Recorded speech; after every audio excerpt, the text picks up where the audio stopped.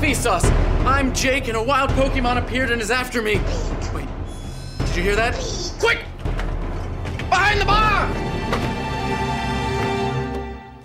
Okay, I think we're in the clear, which is good because we are going to expose this sucker, just like we did with some other deadly Pokemon. Magikarp, Magcargo, Blastoise, and Victory Bell. But this Pokemon's an entirely different breed, not just because of its type, but because it is the most popular Pokemon in the world. Pokemon number 25, Pikachu! Pikachu has small electric sacs on its cheeks. If threatened, it looses electric charges from the sacs. Don't be fooled by its adorable little face, because behind those red dots are the source of its shocking abilities. When an animal is able to generate electricity, it's called bioelectrogenesis. Bioelectrogenesis, it's a fantastic word, and bioelectrogenesis is more common than you'd think. Electric eels, electric catfish, and electric rays are all fish that can create electric shocks to stun or kill their prey. In fact, the electric catfish can generate enough electricity to power a computer. Inside all their fishy bodies, they have an electric organ that functions a lot like a battery.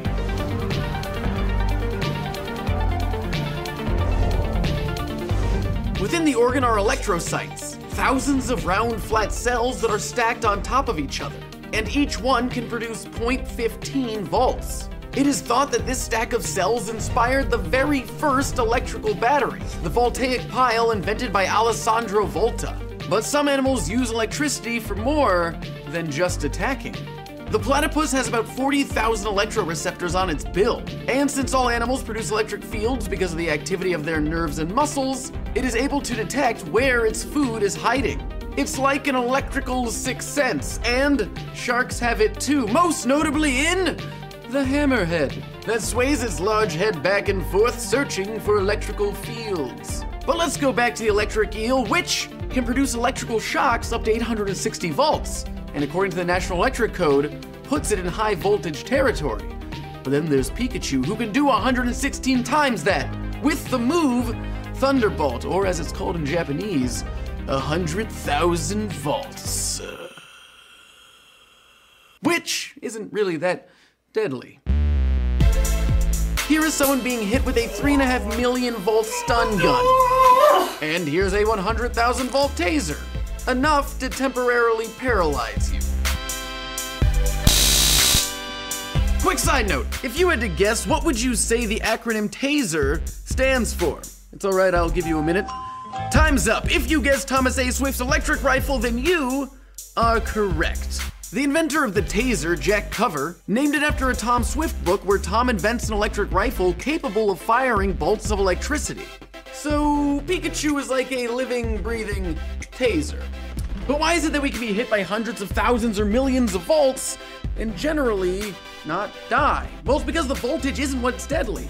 It's the current, the amps. Tasers and stun guns have lower amperage, so they stop you in your tracks without killing you, generally.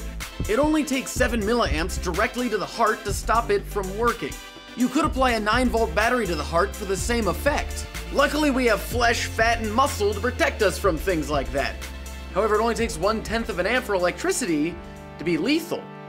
So then how many amps does Pikachu have? Using Ohm's law, we can figure it out. Ohm's law states that current equals voltage divided by resistance. We know that Pikachu's voltage is 100,000, and according to the National Institute for Occupational Safety and Health, a dry human body has a resistance of 100,000 ohms. That gives us 1 amp, 10 times the lethal amount. Pika's Volt Tackle would generate even more, so between that and a Thunderbolt, you would definitely be electrocuted. Electrocuted is actually a very interesting word. It's a combination of 2 words, electrical execution, which literally means to kill somebody with electricity. So if someone tells you that they were electrocuted, they are either a ghost or a zombie. What they really meant to say is that they were shocked. Just like I was shocked to discover this little bit of information.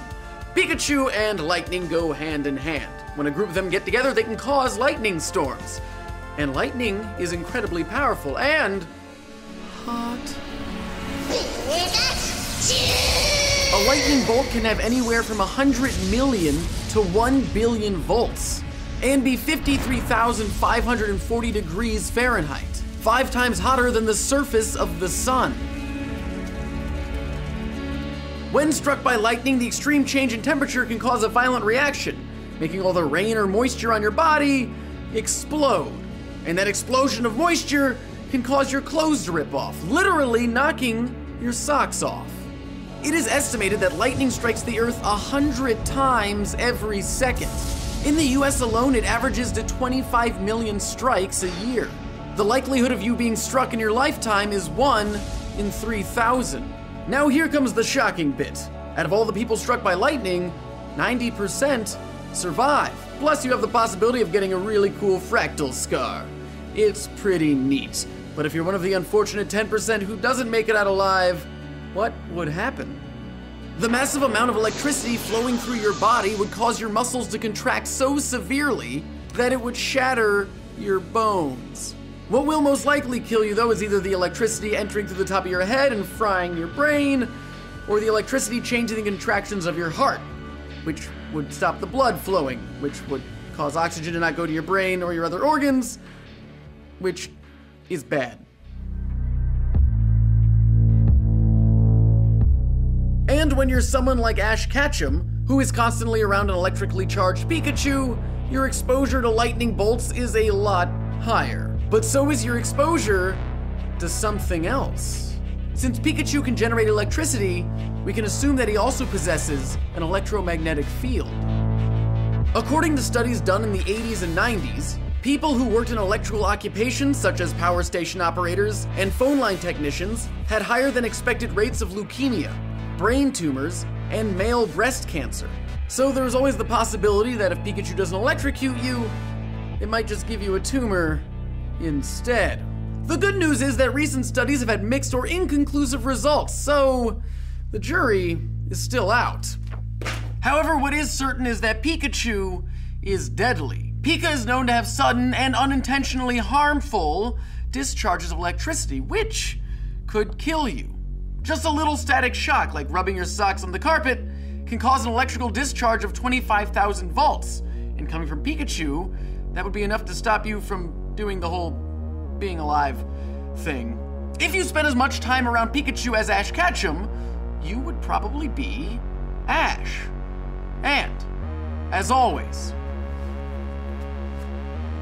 thanks for watching. Pika. Oh no. Oh no!